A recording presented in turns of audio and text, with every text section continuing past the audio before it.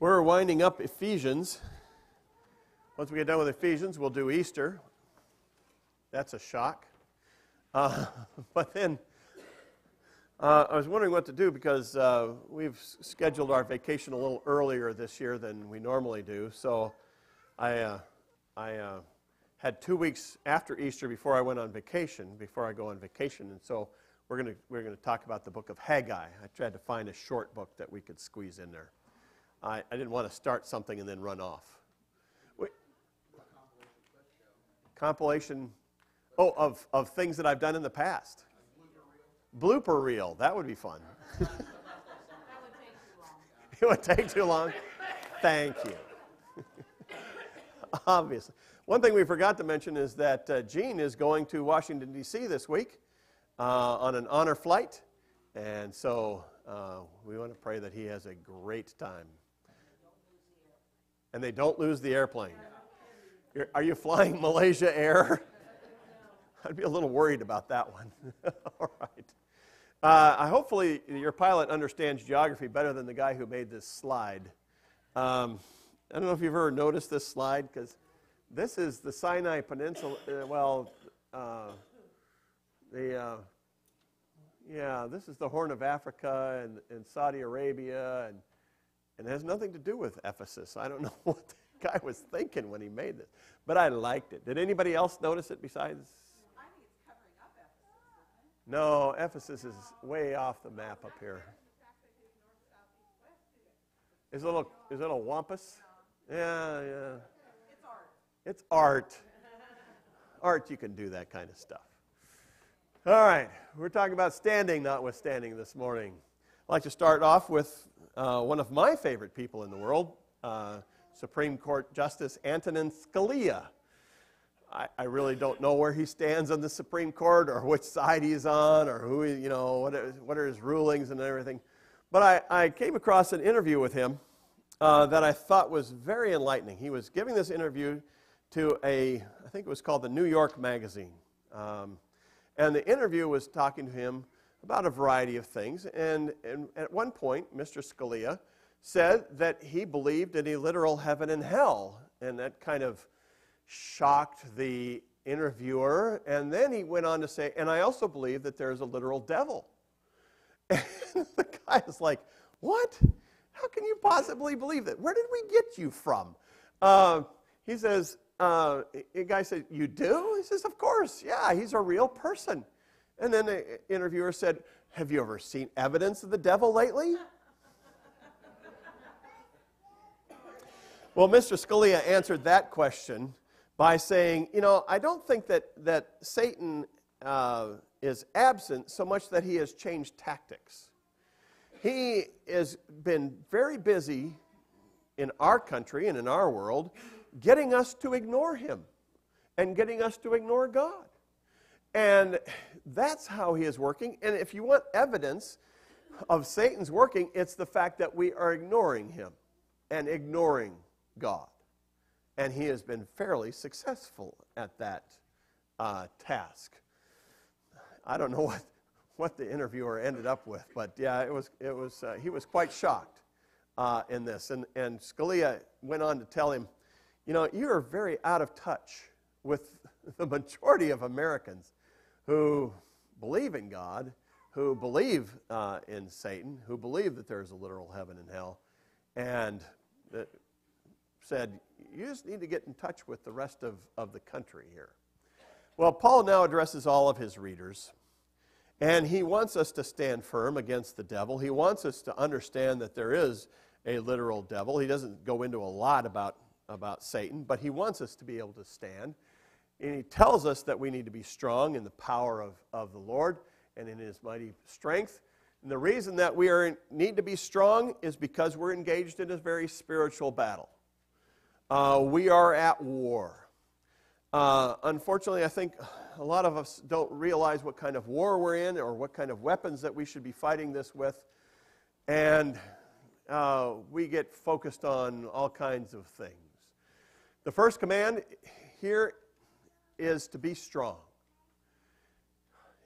This is best understood as to be strengthened. It's not that we have power in ourselves. It's not that we're supposed to build up our muscles. It's that we're supposed to be filled with God's strength. No matter how much muscle you have in your body or between your ears or whatever, you are never going to be smart enough or strong enough or spiritual enough in and of yourself in order to withstand Satan and any of his followers. You can't do it. You need to be strengthened by God.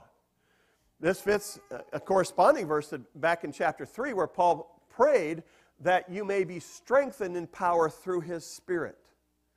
Paul has never said, go out and get strong.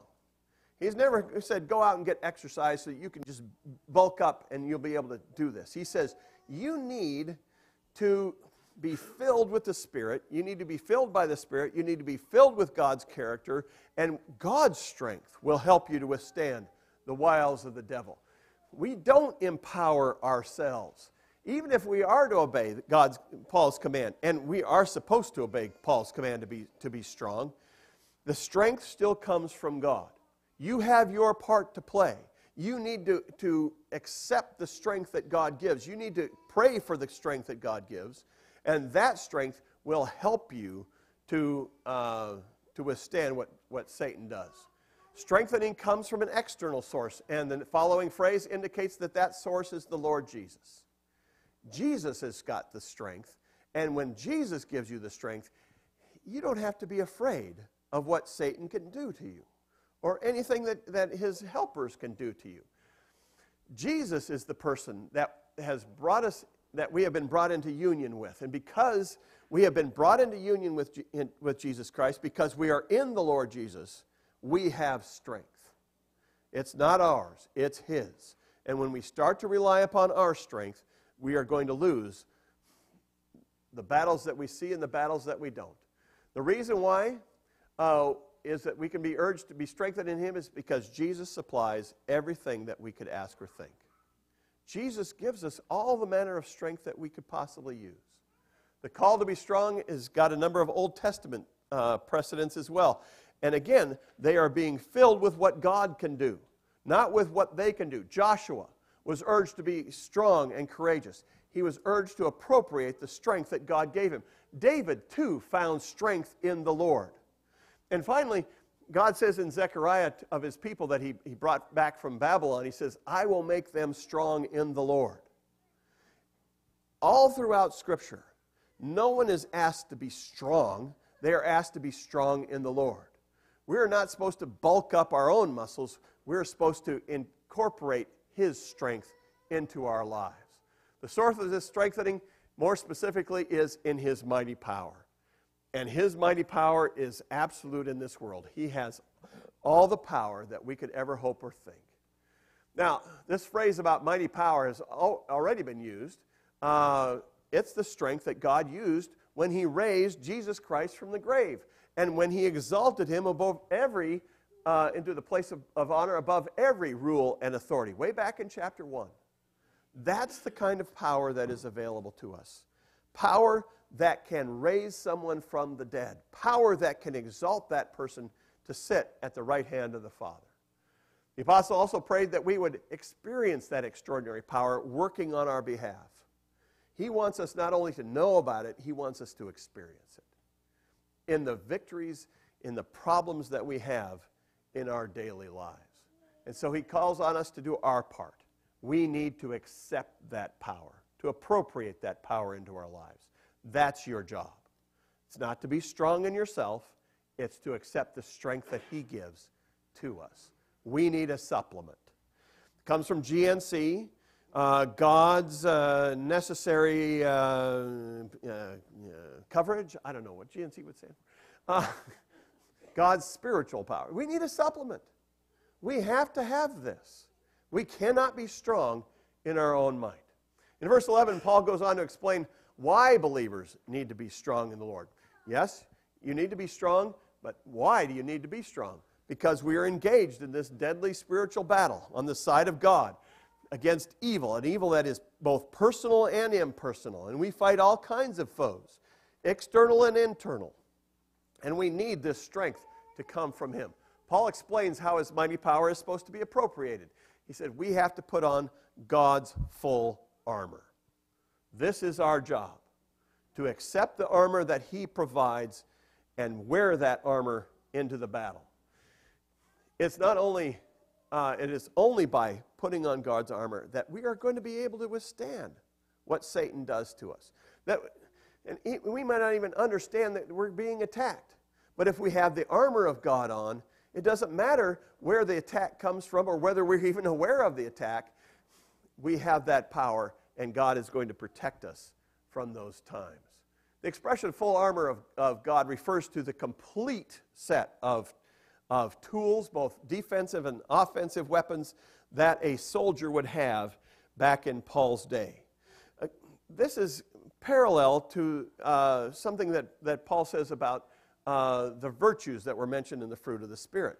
This is not a complete list of the armor that is available to us. He is just giving examples of the armor that is going to be available to us. There are other things that we can do to prepare. And it's sometimes mentioned in sermons that there's only one offensive weapon in the armor of the Christian. But a fully equipped soldier in Paul's day would have other offensive weapons as well. We have to have the full armor of God, everything that he provides for us in order to survive in this battle. He provides this armor. It is God's armor that he's providing, and really God is the armor. I've got this statement from somebody, and I liked it because it is one of those statements where you say, I am standing, I am standing, I am standing. God provides the armor. He's the one who gives it to us. It comes from him. And it is his armor that he is providing. And that means that it is according to his character. It is according to his abilities. And he provides that for us. And finally, it is he that is really the armor. God stands between us and our enemies. God surrounds us when we face the foe, or when we even run away from the foe. God is our armor, and he protects us. And so this is the armor of God in many ways. The goal of our putting on the armor is so that we might be able to stand against the schemes of the devil. 4 times Paul uses the word stand, or a variation of this word stand. This is our goal. This is God's objective for us, to be able to stand when we are being tricked, or when we are being attacked, or when we are just being lazy, that we will be able to stand. This is the first reference to standing involves resisting Satan. It involves holding our position against Satan. I hope that wasn't a Freudian slip. Wiles, the word wiles there is all kinds of schemes. And it's plural because that suggests that these schemes that the devil comes up with are of infinite variety. They are of infinite evil, and they come at us from all different directions. We might think that we have one thing figured out, and Satan comes at us from another. We might figure out, pool halls are bad, so let's go to the movie theaters. Then we figure out movie theaters are bad, so let's go rent DVDs. Then we figure out DVDs are bad, so let's get Netflix. Well, Satan keeps coming. And his plans and his schemes are constantly repeated and of infinite variety. One of my favorite illustrations is the velociraptors in Jurassic Park. They scare me to death. Although Matt goes, cool. Yeah. Well, this guy was talking about velociraptors, and he says, yeah, it's not the one that comes at you this way that you have to fear. It's that they've got things coming in from the side. You're ready for this one, but they come from everywhere. Clever girl, as he dies.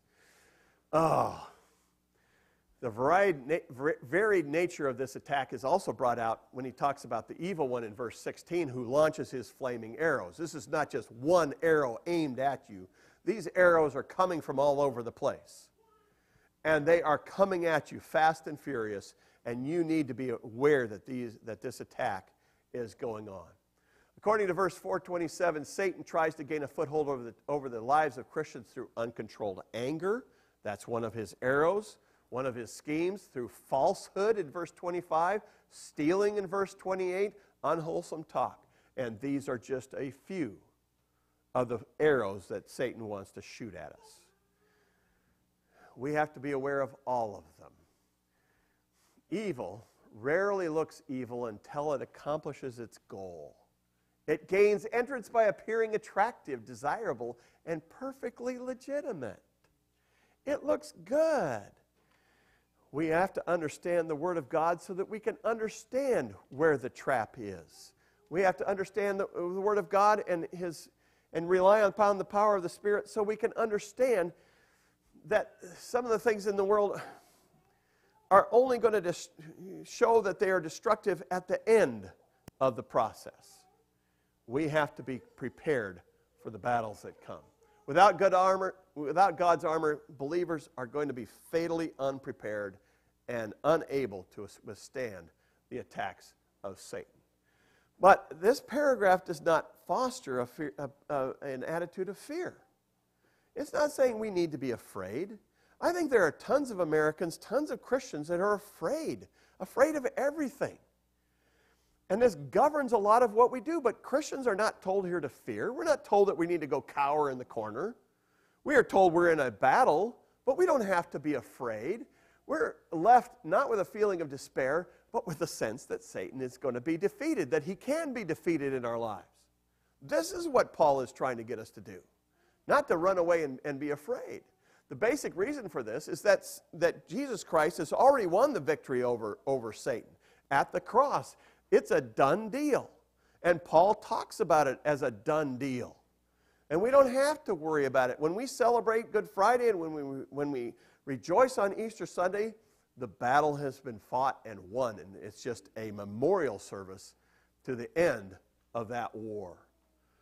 The powers cannot finally hinder the progress of the gospel. They are all subject to Jesus Christ. Jesus Christ will bring all things under him. And we don't have to worry about the final outcome of this battle. We have to worry about the ongoing progress of this battle. It's because of God's victory in his Son that believers are in this battle at all. We are not urged to win the victory. We're urged to withstand. The victory has already been won. But, we still live in this present evil age, and because of that, there are battles that are being fought. But because the victory has been won, we don't have to be afraid. Christ is already seated in the heavenly places, far above all powers, and everything has been placed under his feet. We read that. That's an absolute statement of truth. Also, we have been raised and sit with him. That is a truth. If we are believers, that is the truth. We are already seated with Jesus Christ in the heavenlies. That means that this battle, however it's fought and whatever damage it causes us, cannot dislodge us from our place in heaven. It's already a fact that we are sitting there with him in heaven. But we live in this overlap between this present evil age and the age of salvation to come. And because of that, we must stand. We have to choose to put on the armor of God and to be part of this battle. We don't have to win. That's already won. That's already done. We have to be able to stand. Christians need to appropriate what has been won for them. Jesus Christ has died. He's able to give us all of the benefits that he has. He can give us armor, and we need to stand firm in the overlap between these two ages. Paul goes on to explain why believers need God's mighty armor if we're going to stand firm. It's because the battle that is being waged is not against human foes, but against spiritual forces. This is why we need to put on the armor of God. Now, if it was just human beings, okay, well, let's get out the vote. Let's give more money to help conquer hunger and poverty and disease. Let's do some human things. Well, this is not the battle that we fight. The battle that we fight is much deeper than that. It is a heavenly battle. It is a spiritual battle against forces that have great authority. And because we fight against supernatural foes who have great power, great authority, great cunning, we have to put on the armor of God. We cannot fight this battle on a human level, on a purely human level. The word used to describe the struggle was commonly used of wrestling. There you go, Steve. You knew this, didn't you? You knew the Greek word for wrestle, didn't you? Well, at least you can't say I'm getting it wrong.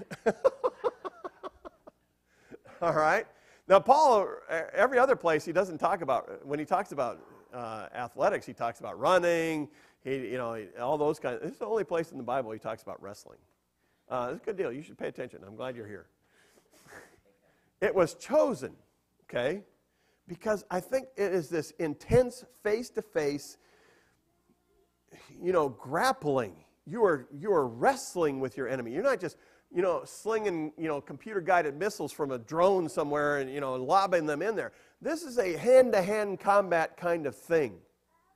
This isn't the javelin that, those wimpy track people do. This is latching onto your opponent and going at it. And I think this is what Paul wants us to know about this. It is a hand-to-hand battle. It is an in-our-face. It is right here. It's not being fought in Washington, D.C. It's not being fought in the Crimea.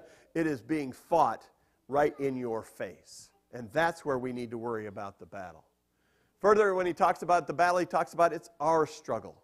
Whether we are Paul or whether we are those Ephesian Christians or whether we're Christians today, it is our struggle. We're all in this together.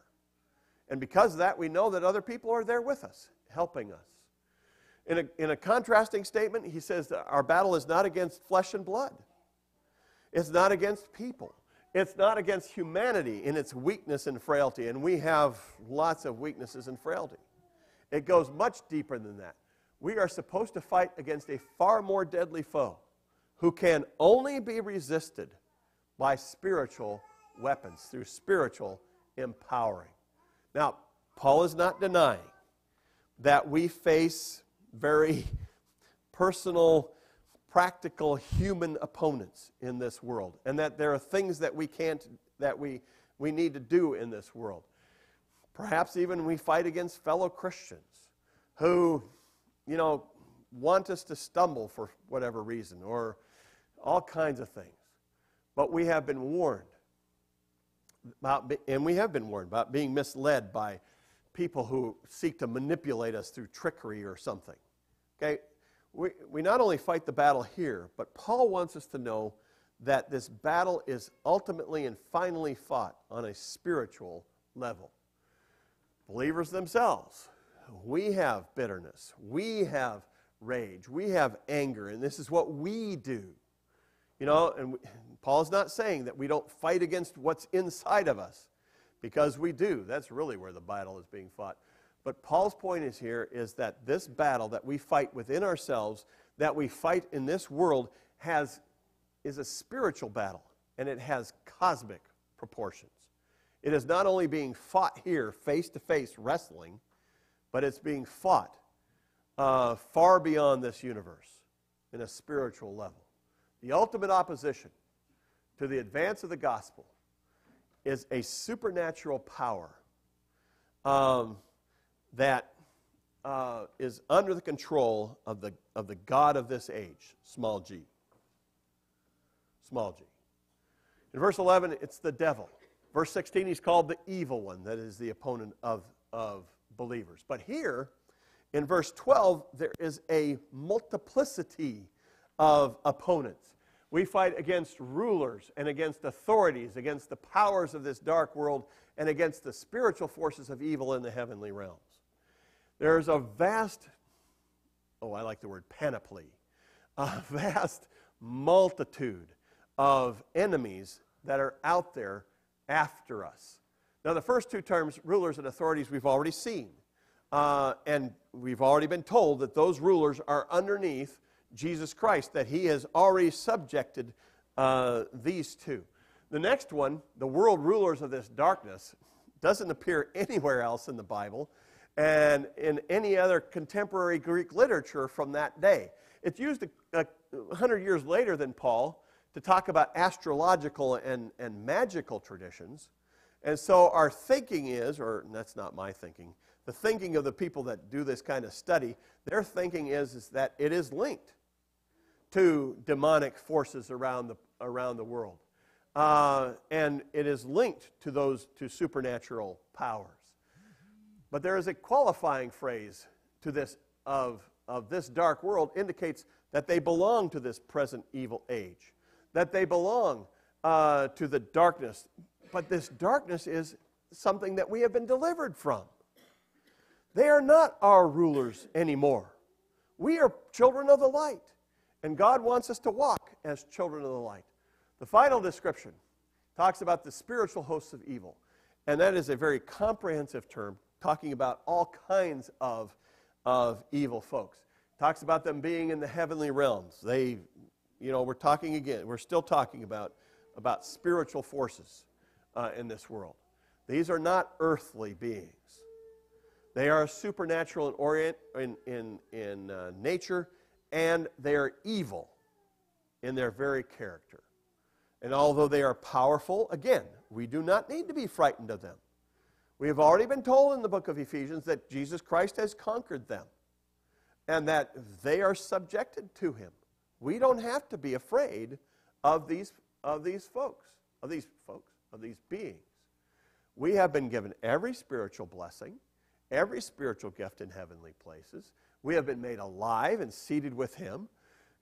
Our struggle is against subjected powers, against powers that have already been defeated. We do not have to fear these beings. They may rule this world of darkness, but Christians have been transferred out of that realm. And so, yes, we need to be prepared and we need to stand, but we don't need to be afraid. We don't need to be afraid. Now, there are 4 beings mentioned here, and there were 3 mentioned back in chapter 1 about categories of demonic spirits. And I think that Paul is not trying to list for us give us what would you call that? A hierarchy of beings. He's just talking about a lot of different spirits out there. Like he talks about a lot of different ways of being attacked. Like he talks about a lot of different ways of schemes and wiles and arrows. There's just a lot of enemies that we have out there. The relationship of these beings to Satan is very speculative. They are his allies. It talks about them belonging to the darkness and the spiritual forces of evil. Yes, these are satanic in nature. But how they function, we really don't know. The assumption is, and I got another quote here, that they have a common nature. They have a common objective and method of attack, and that necessitates the idea that we have to rely on Jesus Christ or we will not survive. We have to stay in the light. We have to put on the armor of God or we will not be able to withstand them. If we think that the Christian life is just a matter of human effort or exertion, then we have misread the nature of this war. If we think that all we have to do is vote and protest and elect the right officers, and we don't know the war. We don't understand the war. We need to understand the Scriptures. We need to pray. We need to rely on the Holy Spirit. We need to put on the armor of God. There are other things that we need to do, but that is the basis and basic things that we need to do. Many Christians seem to be unaware that there's a war in progress, or if they think there is a war, it's fought on purely human means. And so they do purely human things to fight this war. This is not the war that we fight. This is not the war that Paul is warning us against. And if we use entirely human resources, we will not win. And we will not even understand that we have lost. Only spiritual weapons are of value in this deadly struggle that we are involved in. Therefore, he urges us again, put on the divine armor. Put on the armor of God that you might be able to withstand the wiles of the devil. Once again, the purpose is so that we might be able to stand. Now, here in this verse, he talks about standing twice. He says, first we need to withstand the devil, and then we need to stand. The time when believers are to withstand the devil is in this present evil day. We've talked about that before. We're living in these times when the days are evil, and so we have to make use of every opportunity to learn more about Jesus, every opportunity to pray, every opportunity to witness in this world. That's where we fight the war. That's where we fight the war.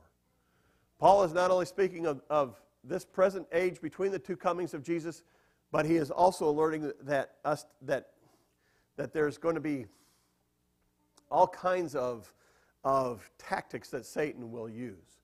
There may be times when we are living in a very peaceful time, and it might lull us into a false sense of security.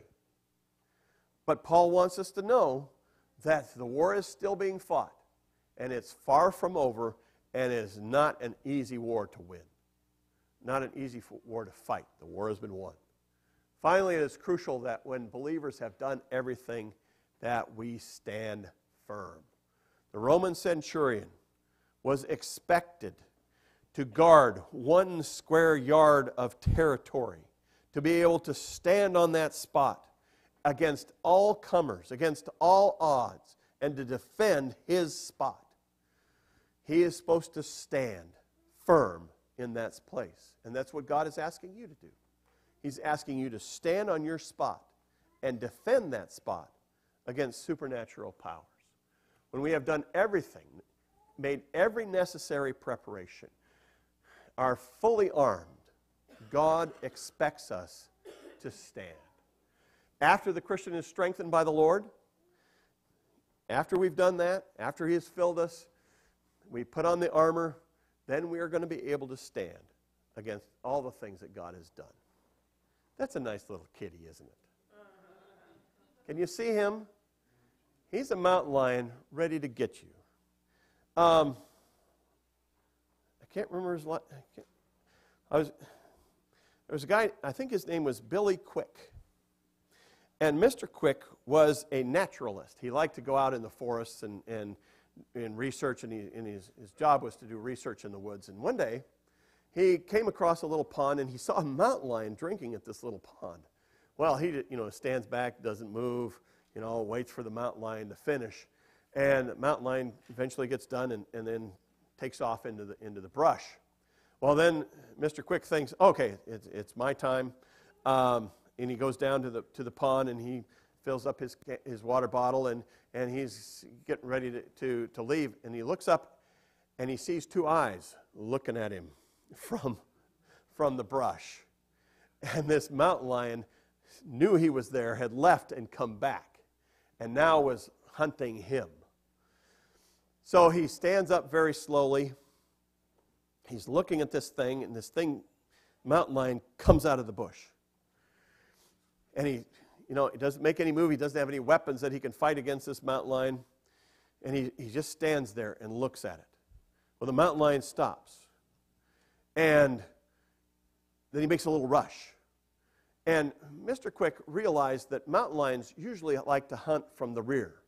They will get their enemy to run, their prey to run, and then they will jump on their back, knocking them to the ground, or latching their jaws around their neck and snapping their neck, severing their spinal cord.